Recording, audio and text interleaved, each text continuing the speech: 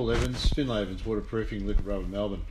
Back again with yet another story, a case story on a prominent landmark accommodation in Portsea. We were asked to come in here and restore a balcony that was leaking badly on one of the apartments. We set about stripping out the whole area, first of all with the existing pavers to get back to the original membrane.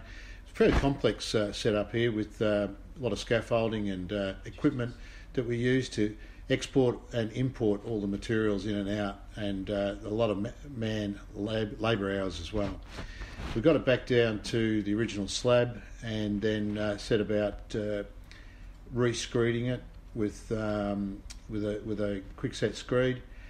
Given that we were doing this in June-July period, we had the weather against us, and in this case we had a two-part primer, epoxy primer, go down first to combat the moisture in the screed and the slab.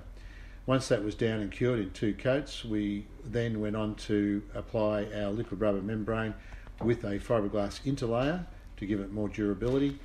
And once we had multiple coats of liquid rubber down over that, we put a mocha coat down, ready for the pavers to be installed from new. We put brand new pavers in, imported them, matched, and our expert team of pavers set about installing this set of pavers with infinite detail. Once we got that all set up, we cleaned the job up completely, reinstated everything back to the way it was: barbecue, umbrellas, furniture, pot plants, irrigation system, lighting system, plumbing, gas work, everything done by our group of tradespeople. At the end of the day, we ended up with a very, very satisfactory result.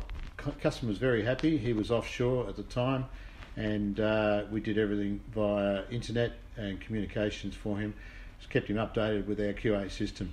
All in all, terrific job, worked out really well. If you want to know any more details, please give us a call on Melbourne 88122918, or of course you can always go to the website, which is www.waterproofingfew.com.au. Thanks for listening. Bye.